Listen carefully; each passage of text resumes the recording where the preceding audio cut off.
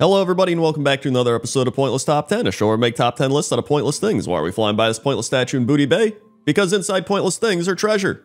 Let's begin. 10. Number 10 is Miranda the Hag, and Miranda the Hag is a gnome located on a tree stump at Sorrow Hill in the Western Plaguelands. And Miranda was actually a master illusionist of Lordaeron and Tyrion Fordring's most trusted advisor. She openly dissented the verdict passed by the Order of the Silver Hand and was banished for her actions, and she also knew Rexxar and Thrall. In fact, she says that she owes Thrall several favors, so I don't know what happened there, but I mainly remember Miranda because of the Onyxia Attunement quest, which is where you actually learn that she knows Rexxar, and there's a whole bunch of stuff, but Miranda's such a weird character because she used to be one of the best illusionists in probably all of Azeroth, and then, you know, she knows all these big, powerful characters, and then we haven't seen her again. So the fact that she's an illusionist means, is she still around? She's just disguised? Like, who knows? Maybe she'll show up and help Thrall again with these future expansions and these favors she owes him, or maybe she'll never appear again. But either way, I love how mysterious she is, and that's why Miranda the Hag is number 10. 9. Number 9 is Darkon Drathir, and Darkon Drathir is the high elf that helped Arthas and the Scourge get past the defenses of Kel'Thalas, betraying his people for power and immortality. Oddly enough, Darkon has one of the highest canonical death rates in World of Warcraft, dying 4 times, execution by Arthas, vaporization by Anvina, killed with an enchanted arrow by Lorthamar, and then he got killed by us, the adventurers. And there's actually a lot of theories on why he keeps coming back, and it seems like the most common one is that he is part Lich or Necromancer or something. There's a theory that he tasted some of the Sunwell before Kel'Thuzad's remains were thrown into the well, and then Kel'Thuzad came out as this Lich Necromancer, so he got like part of that. I don't know, there's like some crazy stuff, and I don't know if any of it's actually true or not, but he's still a pretty cool character that I don't think a lot of people realize how vital he was to Arthas and the Scourge invading Kel'Thalas. And that's why he's number 9. 8. Number 8 is the Great Akazamzarak. I don't know how you say it. Akazamzarak? Akazamzarak. I can't say it. He's a goblin magician, normally found entertaining people in Dalaran, and he's actually an expert with portals and teleportation and is recruited by the Tiras Guard to teleport its members inside the Hall of the Guardian. And according to the Warcraft wiki, he was notably capable of opening and maintaining 8 separate portals to various locations scattered across 3 continents, which was a feat unprecedented by a single mage in the game. He also does magic tricks, so he stands in Dalaran and he pulls rabbits out of his hat. He makes flowers appear out of his sleeve. He asks you to pick a card, and then it's like a Hearthstone reference because the guy's like, wow, a golden Dr. Boom. And then he's like, hey, not that card, give that back. And then he also gets mad and says, hey, how about you help me with a new trick? I just need to find that saw. Or, yeah, sure, keep that up. You might just disappear, bub. And he also has a Futurama reference where he says, screw this, I'm making my own mage order with Hearthstone and succubi. So overall, he's just a fun, goofy NPC that's also insanely strong with the amount of portals he can create and hold open. So that's why the Great Akazamzarak is number 8. 7. Number 7 is Helcular, and I put Helcular on this list because a lot of people know about Helcular's Rod, the classic WoW quest, but not a lot of people know about the actual Helcular that rod is from. So in the current version of the game, Helcular is a forsaken necromancer at the ruins of Southshore, and you can actually find him in the old Hillsbrad foothills in the Caverns of Time dungeon, where him and Kel'Thuzad in their human forms are walking around together. And they pretty much have a conversation like it's Star Wars with the Emperor and Darth Vader, and he's just like, what is this necromancy? And he's like, it's not something the Kirin Tor wants you to know. And so after all this, Helcular was preparing to transform himself into a lich when a group of humans from Southshore found the cave where he was performing the ritual and murdered him right there. After that, he was buried in the Southshore graveyard, which leads us to the Helcular's Rod. Novice Thyvand, which was one of Helcular's apprentices, tells you to go get Helcular's Rod and begin the process of resurrecting him so he can have his revenge on the people of Southshore that killed him. And so since then, in the Cataclysm, he was trying to find a way to remove the Worgen's immunity to the Curse of Undeath, and then in Legion, he actually led the forces of Azeroth against a bunch of demons. So he's actually doing pretty great. And that's why Helcular is number 7. 6. Number 6 is Zanzal the Outcast, and I'm sure you've seen Zanzal the Outcast plenty of times. He was in Classic WoW, where you had to do Zanzal's Mixture. He was in Zul'Gurub, the 5-man Zul'Gurub. But the actual Zanzal is pretty crazy. So according to WoWWiki, years ago, the Gurubashi exiled one of their own from Zul'Gurub, a troll by the name of Zanzil. The reasons aren't all that clear, but it had most likely something to do with Zanzil's tendency to administer powerful behavior-altering drugs to anyone he saw. So yeah, that's a pretty good reason. He was like, hey, what's up, Zanzil? He's like, hey man, drink this. And you're like, okay.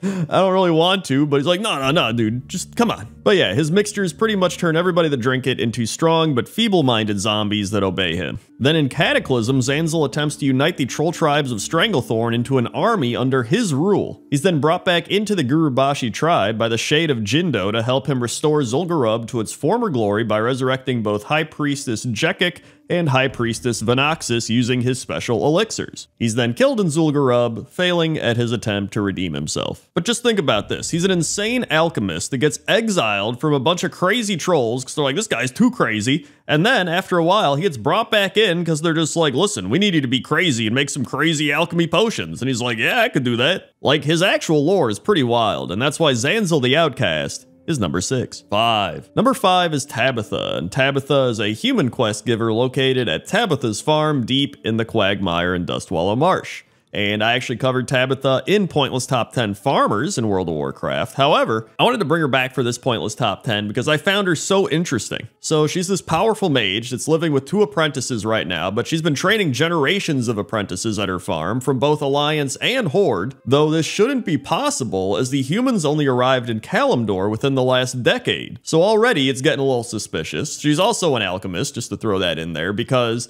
I saw one YouTube comment theory on my Pointless Top 10 Farms that said maybe she created this Philosopher's Stone to keep herself youthful and she's not really human. There's also a theory that she was Medivh's mother, Aegwynn. And then there's the mysterious lore about her tiara that you have to get from Zul'Farrak from Hydromancer Velrotha. So maybe Hydromancer Velrotha used to be one of her apprentices? I have no idea, but I kind of love that. I love when lore keeps its mystery a bit, and it allows people to create their own lore. And that's why Tabitha is number 5. 4. Number 4 is Theldurin the Lost, and I picked Theldurin the Lost because this is the dwarf that punched Deathwing. So if you don't know this quest, it's a pretty famous quest from Cataclysm where this dwarf goes and he finds Deathwing and then he punches him, and that's that. And everybody, made videos about this. They're like, dude, the dwarf that punched Deathwing. But I wanted to make this video about the other guys that fought Deathwing as well. So when you do this quest, he's at his camp with his 2 other friends, and Lucian Tasselwrench says that he shrank the world down to search for Deathwing in the clouds,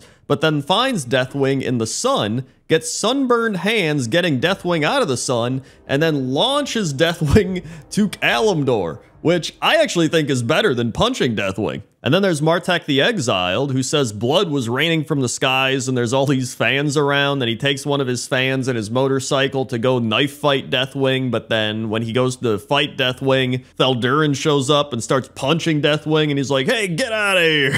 It's definitely one of the dumbest, best quests in World of Warcraft, but I just wanted to give some love to the other guys with Theldurin, because I think their stories are also pretty great, so that's why they're number 4. 3. Number 3 is Gunther Arcanus, and Gunther Arcanus to me almost feels like a Tom Bombadil from Lord of the Rings. So Gunther was a student of the Kirin Tor, but he was also a necromancer, even though necromancy was illegal among the Kirin Tor. He also had his Kirin Tor apprentice friends, Bethor Ishard and Thul Ravenclaw. However, during the Third War, Gunther and Bethor were killed by the Plague of Undeath, while Thul willingly sided with the Lich King.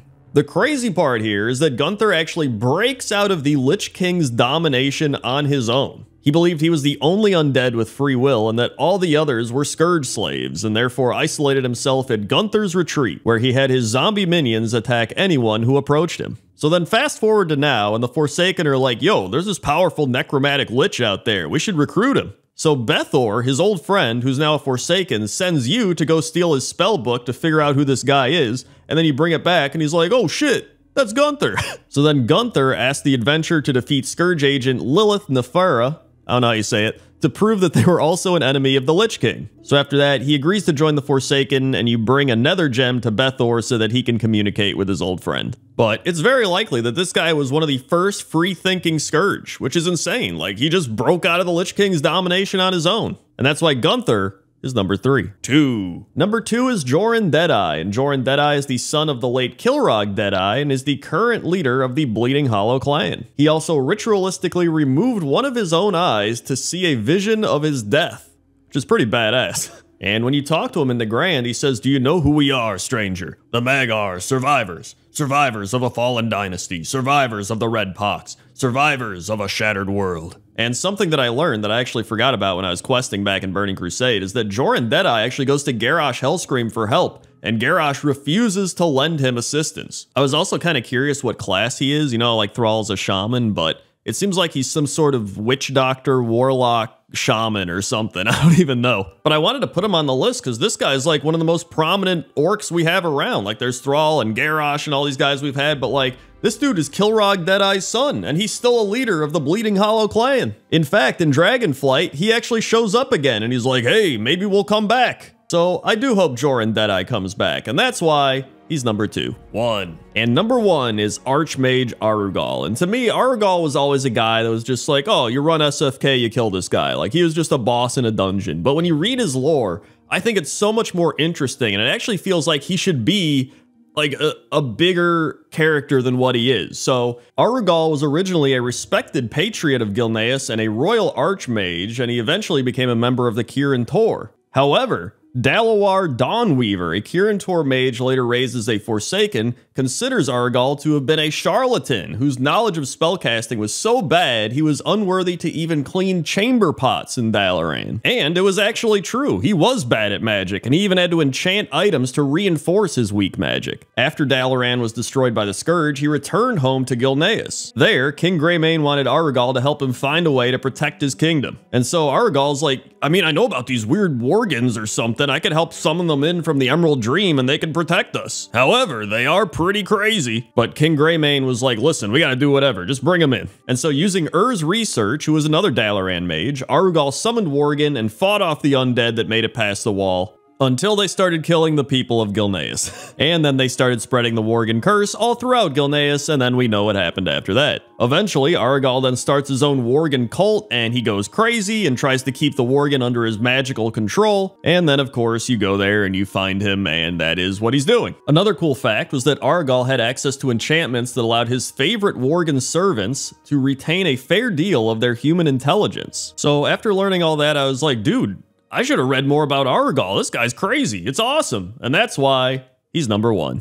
Hey everybody, thanks for watching this episode of Pointless Top 10. If you want to watch some more Pointless Top 10s, here's Pointless Top 10 Farmers that I mentioned earlier in the video, or here's Weirdest NPCs if you want to see some weird NPCs. Also, make sure to like, comment, subscribe, and become a patron if you haven't yet on patreon.com/Crendor, or become a YouTube channel member and help support the channel.